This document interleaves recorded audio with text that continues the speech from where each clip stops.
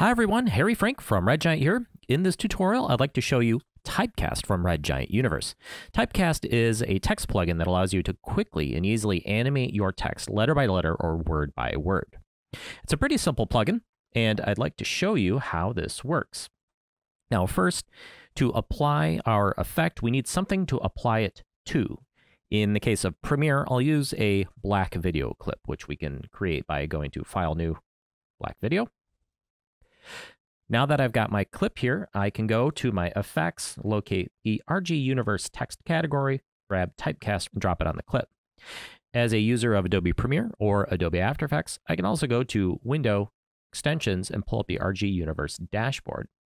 This allows me to browse all of the plugins that ship with Red Giant Universe and view previews of them and browse their presets. For Typecast, I could simply click on the text category, locate Typecast, and either click on Apply Effect or double-click the thumbnail to apply it. Now I'll select this and take a look at the effect controls.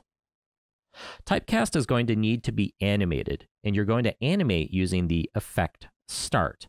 Now, where the effect start needs to begin and end to reveal all of your text is going to be dependent on some of your other settings. So I want to take a step back and just talk a little bit about exactly how effect start, effect width, and effect ramp all work together.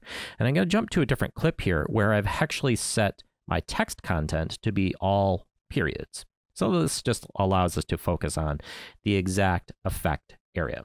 When I talk about an effect, I'm talking about affecting something like the scale of the text or its offset. We are affecting the transformations, color, and opacity of the text. These parameters here, such as color, offset, scale, opacity, and rotation, these parameters are applied to the affected area. And then as the affected area moves out, it moves back to the original value. Now, the effect start is where the effect begins taking place. If I remove my keyframes here, and slide this effect start around, we can see that we are moving the affected area of the text. If I change the effect width, you'll see that the affected area gets bigger or smaller. Pretty straightforward. The effect ramp is how long it takes to get from the original value to the affected value. And this is a percentage of the total affected area. So if I set this to 50%, this will gradually ramp up and then ramp back down. If I set this to 25%, we should see it ramp up and then plateau and stay at that value and then ramp down. So the effect ramp percentage is a percentage of the total affected area. The effect width is the percentage of your entire text. So as you change the effect width and ramp, you'll find that the effect start might sometimes need to move to a negative value to get the entire affected area out of visibility. So let's jump to some real world content rather than using some periods. So the first thing I'll need to do is edit my text content. So I can click on Edit Text and put my new text in here. You can also copy and paste.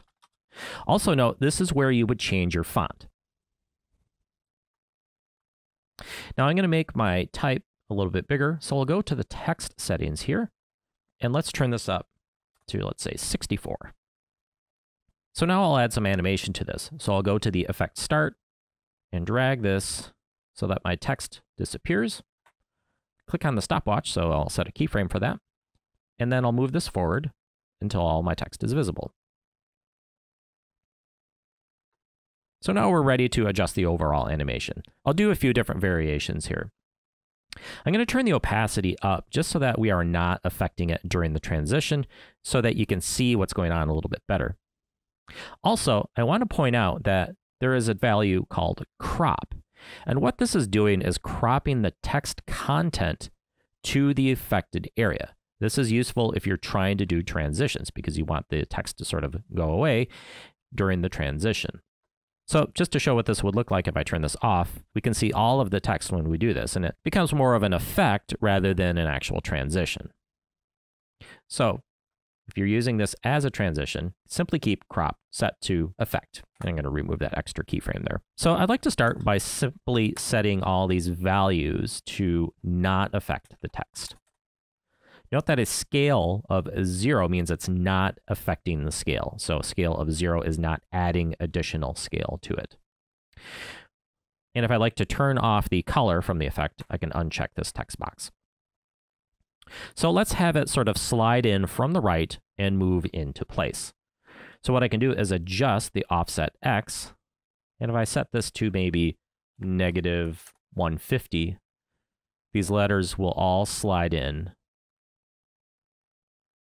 150 pixels. Now remember, I turned the opacity all the way up to 100. So we're starting all of our text at 100 opacity.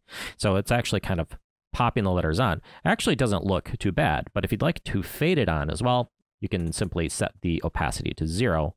And now all the letters will both fade in and slide in along the x-axis. If you'd like to switch this over to using words, I can simply go to the grouping and change this to words. I'll switch this back over to characters and do something a little bit more dynamic. So I'll go to the scale, and let's set this to maybe 4. So this will raise the scale of each letter by 4 times, and then it will animate back to its original size. I can add a little bit of rotation, so I'll set this to -30, and we'll turn the text color back on. Let's start it in kind of an orange color. I'll move the offset in the Y down just a little bit to kind of center these letters. Now if I play through this, really cool, really easy to use. Now, as easy as it is to animate and change things, you can also choose presets if you can access the Universe dashboard by clicking on Choose a Preset, and it will pull up the presets for this particular plugin. I'll select Float Up Words.